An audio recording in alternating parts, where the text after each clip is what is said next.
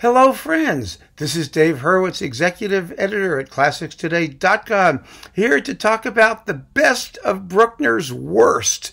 I'm talking about Symphony No. 0, which really was never called number 0 by Bruckner. He just said it was not valid and that it was annulled and that it was a worthless piece of garbage. He didn't say that. I said that. But Bruckner was right.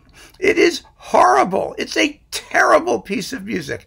This, of course, has not stopped Bruckner kookies from, claiming ridiculous things about it, and of course, from desperately seeking to include it in the canonic 9 or 8.5 or 8 3/4 or however you want to put it that Bruckner actually finished. Never mind the millions of other versions of those 8 3/4 that Bruckner actually finished. Here's the deal with Symphony No. 0, as we call it. I love the fact that we call it the 0 because that's about what it's worth. 0. Why is it? Here's the point, I think. Why is it that everyone, especially Bruckner supporters, has to believe that they were smarter than Bruckner? Now, don't get me wrong. Composers are not always the best judge of their own work. But here's the thing. People are always willing to second-guess Bruckner when it comes to not paying any attention to the decisions that he actually made. In other words, everything that he did was the result of some sort of contingent circumstance. He was neurotic, he was insecure, someone didn't like something, he had a nervous breakdown, so he had to revise everything, and he was forced and pushed and coddled and schmoozed and stuffed. And so we have to right this wrong, and that's what makes Bruckner people such obnoxious loonies for the most part, because they think they're on this self-righteous crusade to do what's right by their hero, who was terribly wronged in his life, when the fact of the matter is he wasn't treated differently from any other composer. And he went through the same things that every other composer did. And he revised things based on hearing them and deciding he needed to fix them. And here's the thing that's so amazing about it. He was a composer of genius. He really was. And I can tell you that I respect him more than any of the Bruckner people because I respect the decisions that he made. And I take them seriously.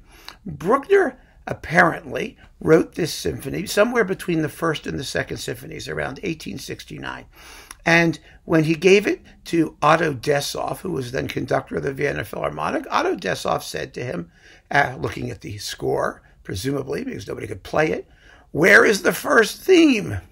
Because it has no first theme. He was right. The first movement is probably the worst single piece of music that Bruckner ever wrote. And as a result of that, the Bruckner people tell us, he had a complete nervous collapse, a total fit of insecurity, and he never had the symphony played or performed, and he put it aside. And then in 1895, when he was going through all of his manuscripts, he pulled this thing out, and he looked at it, and he wrote, "Not valid, annulled. It's not part of my canonic bunch of symphonies." And it's perfectly understandable why. I mean, all you have to do is listen to it. You think, oh my God, this is awful. Does it sound like Bruckner? Yes, it does. But it sounds like bad Bruckner. It does the things Bruckner symphonies are supposed to do badly. And that's the point. That's why Bruckner annulled it. Now, does that mean we can't listen to it today? No, it doesn't. Does it mean Bruckner was wrong? Also, no. If somebody enjoys something against the composer's wishes, that's their privilege. I mean, the thing has been published. It can be performed. It doesn't make any difference. Everyone can like what they like. But let's not kid ourselves. This was not some sort of mistake on Bruckner's part to not accept this poor, lonely little lost symphony. He was right. It's garbage. It's dreck. It's awful. And I'm going to play you the opening. I'll tell you exactly why it's awful. I'll tell you why. I mean, it's not rocket science. Anybody who listens to the opening of the first movement will know exactly why the symphony is horrible. So I am going to play it for you right now, and then we'll talk about just how bad it is. I want you to listen to it. Here is one of the better performances of it. This is Georg Tintner, who's a passionate advocate of the symphony, who feels that it was definitely the work of those nefarious critics who told Bruckner that, he wasn't doing wonderful things, even when he wasn't doing wonderful things. And so, it deserves special pleading, and he's going to give it his all. And he does. He gets a wonderful performance. It's a beautiful performance. Here is the first and second subject of the first movement. You're ready? Here we go.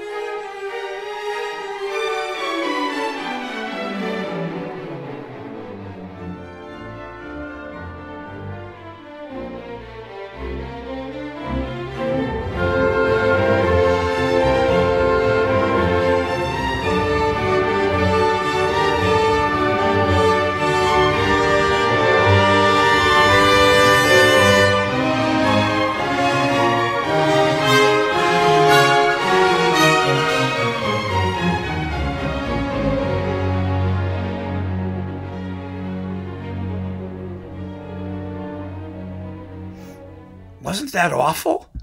Wasn't that just horrible? Why is it horrible? Let's think about it. First of all, it is as plodding and uninteresting an opening as Bruckner ever wrote. Just blum, blum, blum, blum, blum, blum, blum, blum. Remember the opening of the First Symphony, which is similarly a march. I mean, that's what it is. I mean, how much more interesting is the opening of the First Symphony than that? I mean, the difference, of course, is that the opening of the First Symphony has a tune. This does not. This just goes jugga jugga jugga jugga jugga jugga jung, jugga jugga jugga jugga jugga jugga jung, jugga jugga jugga jugga jugga jugga jung, and it just repeats itself at different pitch levels for about a minute and a half. I mean, that's all it does. But there is no theme. And one of the things that we notice about Bruckner, it's really very interesting, is that he tended to think in sort of blocks of harmony, in sound blocks, if you want to call them that. And when he revised his symphonies, aside from the issues of like cuts and things like that, one of the things he always did, invariably, was to make his music more thematically interesting. He would add a brass fanfare. He would change the actual shape of the melody. He would do things to try and give the music more melodic interest, because his initial thoughts were usually just in terms of harmonic spaces and juxtaposing these harmonic spaces to create a movement. And that's what he did. That was his technique. And it was a radical technique, a fascinating technique. But he realized as he thought about things and revised things that sometimes the music just needed to be more interesting. That's what he did, for example, in revising the Third Symphony. And one of the reasons he made cuts later on in some of these works is he realized when sections had thematic interest, they didn't need to be as long, and they didn't need to be repeated as frequently. Why? Because you remember the tune. You remember a tune much more than you're going to remember jugga jugga jugga jugga jugga jugga jugga jugga jugga jugga jugga jugga jugga, you know, which takes a lot longer to make an impression on you as a harmonic statement than a really captivating melody will. And that was sort of the duality in Bruckner's work that he struggled with his entire life. It's a fascinating topic. It really is.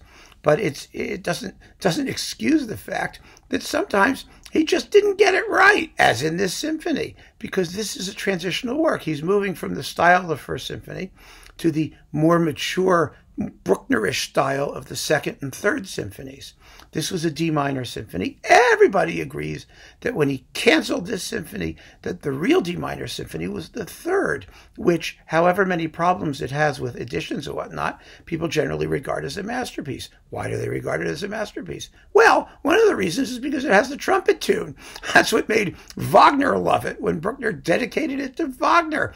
It has captivating melodic and thematic ideas, whereas this symphony, at least the first movement of it, does not. Now, once we get to the second subject, which I marked here so that you can sort of get an idea of what's going on, that stupid plodding rhythm, bum, bum, bum, bum, bum, just keeps going through the whole second subject. It is as constipated rhythmically as anything Bruckner ever wrote. It's stiff. It's boring. It's monotonous. It's just bad music. What more is there to say? So if you get off to a horrible start, you're not going to make anything better the rest of the movement, and Bruckner doesn't. Now, the second movement is nicer because Bruckner was always good in slow movements. It's very pretty. The scherzo sounds a lot like the scherzo of the First Symphony. You know, it's one of those tramp, tramp, tramp, tramp, tramp, tramp, Rossini kind of things. You know, and it has sort of an Italian style tune too. I like the scherzo. Bruckner was good at writing scherzos, and the finale also is not so bad. It really isn't. It's for Bruckner finales. It actually has this sort of slow introduction that gropes around, going nowhere. But once it gets moving, it moves fairly well. So I don't think that it's a complete disaster in the way that the first movement is, but this is Bruckner's shortest symphony. I mean, performance takes like 38 to 40 minutes on average. It sounds just sketchy and inadequate. Also because Bruckner never got a chance to rework it, because he canceled it.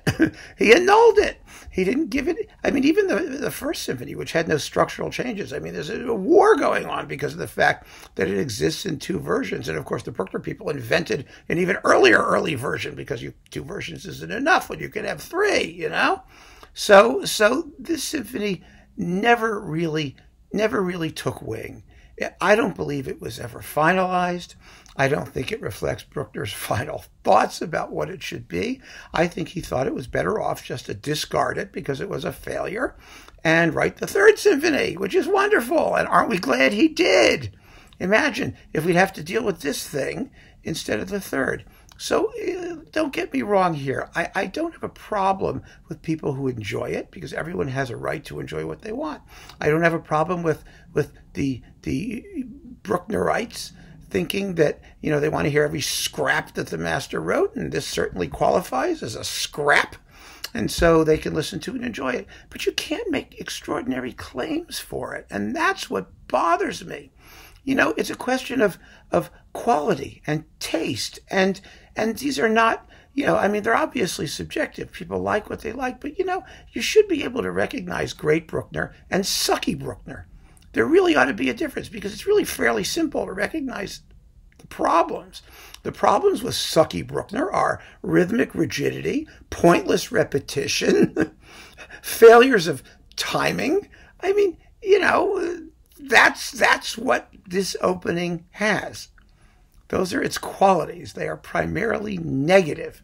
And so, yeah, this is a piece of junk. But if you're a Bruckner kooky and you like everything Bruckner wrote because Bruckner wrote it, by all means, knock yourself out. Love it. It's okay. And you might like it. I don't know. I just think it's dreck. I really do. And because life is too short, I mean, really, all the great music we have that we can listen to, so much of it out there, so much of it's wonderful, so much of it is indisputably masterful, even by Bruckner. Why would you want to listen to this? I mean, isn't 8 3/4 symphonies in various versions enough? I mean, where does it end? You know, I mean, it's enough. It's absolutely enough for me. Maybe not for you. Maybe you need more. Bruckner people always want more because there can never be enough. But really, for me, this is a bridge too far. And that's how I feel about recordings, by the way. It's quite similar to the situation with the First Symphony. You know, the First Symphony, there really are no bad recordings of it. Why? Because only committed Bruckner people play it. There are very few singleton recordings. It always comes within the context of a Bruckner cycle. And the people who had real feelings for it, generally do it very, very well. And so it is with this. It's even more so with this because there are even fewer recordings of it. Most Bruckner cycles don't even include it, although recently they do. They also sometimes include the Study Symphony, which I don't even count as bad Bruckner because I don't count it at all. It was a school exercise, and that's all it is. So it has no other claims to mastery, whereas this thing has the great misfortune of sounding somewhat like Bruckner, only not good Bruckner. And that's the problem with it. But, let's talk about a few recordings. I just picked out 3 because it doesn't matter. If you get a complete cycle that has number 0, it's going to be fine. It's going to sound like a 0, no matter what you do with it. So this was, of course, Tintner, which is perfectly great. And then here's Skrovatchevsky, which is perfectly great on ohms. And then there's, of course, Schulte with the Chicago Symphony. I think this is the best of all. This is my however performance because Schulte did really great early Bruckner. Why? Because he just plays it fast and exciting and he doesn't mess with it. And he's got the Chicago Symphony, which is fantastic, and it just sounds great. So, I mean, for number 0, I would go with Tintner if you have it, but it comes with the original version of the 8th, which is horrible. And not the performance. The original version is horrible. And this thing, Schulte's. I mean, and, Barenboim did it. A few other people did it. Who cares? You'll get it. You'll have it. You'll listen to it. You may like it. You may not like it. It doesn't make any difference. It's not great Bruckner. And there's no shame in admitting it. We really ought to just call a spade and say, listen, this is just not his best work. And that's why he discarded it. And I think he was so right. Why don't we trust him? Why don't we trust his judgment? And with that, my mind having been completely blown by this nonsense, I leave Bruckner's Symphony No. 0 where he left it, in the waste bin of Brucknerian history. That's where I think it belongs. But who am I? It's your call. It's your life. It's your time. It's 38 minutes that you'll never, ever get back. I've heard this many 38 minutes worth, and my opinion of it has not changed. So keep on listening, folks, but take Bruckner seriously. Listen to what he wanted you to listen to, rather than what you think he should have told us he wanted us to listen to. Bye-bye. Have fun.